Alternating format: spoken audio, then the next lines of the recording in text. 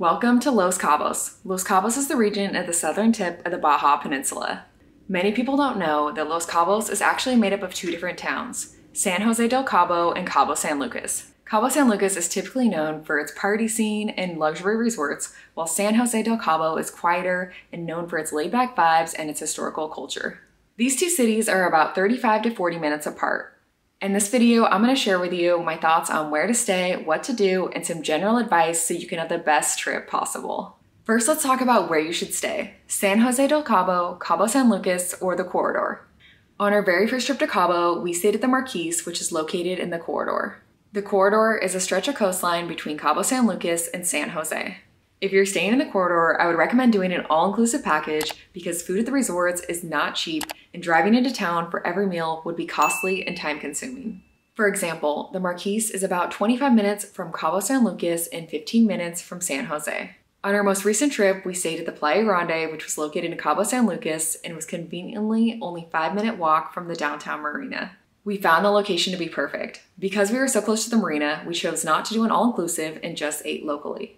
I made another video about our stay at the Playa Grande. If you want to check it out, I'll link it below in the description. We've never stayed in San Jose, but did a bit of exploring there on our last trip and would definitely consider staying here in the future. Make the decision based on what kinds of activities that you want to see and do. So what's the best time of year to visit? Los Cabos is very dry and warm for most of the year. If you visit in the winter months, there tends to be more crowds and higher prices as many people are trying to escape the cold weather. But you're also going to have a good chance of spotting a whale. Temperatures can range from 60 to 80 degrees. Cabo starts warming up in March with average temperatures in the 80s. April and May are the driest months with almost no rain at all. If you don't like crowds, you might want to avoid April because many people are on spring break. June through August are the best months to visit if you're into surfing. August and September is the hot and rainy season. When we visited in August, it was very hot and humid. We were only there for 5 nights and experienced 2 rainy days due to a tropical storm off the coast. However, an advantage of traveling during this time is there tends to be fewer crowds and better deals. August is also the beginning of sea turtle season. On our last trip, we visited in November and found the weather to be absolutely perfect. How are you going to get around town and get to your hotel once you land at the airport? We chose to rent a car on our most recent trip to Cabo and had a great experience. A shuttle picked us up right outside the airport and took us across the street to our rental car company, Cactus. I made a video with some tips about driving in Mexico and our experience with Cactus, which I'll link below in the description. If you decide not to rent a car, it's important to note that Ubers and Lyfts are not allowed at the airport. I highly recommend booking a private transfer from the airport to your hotel to maximize time spent on vacation and avoid multiple stops at other hotels which you would encounter with a shared shuttle. We've used Trans Cabo in the past and had a great experience. When traveling around town, Ubers and Lyfts are an affordable option compared to taxis. Typically, you won't be able to get picked up at your hotel lobby, but there are plenty of designated areas just outside the resorts. We found them to be no more than 5 to 7 minutes away and will cost you 1/3 the price of a taxi. Most of the beaches in Cabo are not swimmable due to the rocky terrain, steep drop-offs, and strong rip currents. However, many of the resorts make up for it with their amazing pools. Check with each resort before you book your trip. If you're looking to take a dip in the ocean, you have a few options including Lovers Beach and Medano Beach in Cabo San Lucas and Chileno Beach, which is located along the corridor. Make your trip complete by booking an excursion. There are all sorts of activities including horseback riding, camel rides, zip lining, and boat tours. One of our favorite things to do is an ATV tour. Rain or shine, it's always a blast. In the past, we've booked tours with Amigos and Cactus. While both are great, we definitely preferred Amigos. If you want more details about the terrain and what to expect, I made another video about this as well and it'll be linked in the description. If you don't want to commit to a time frame and prefer some flexibility on your vacation, there are plenty of vendors in the marina who can assist you with booking a tour once you arrive.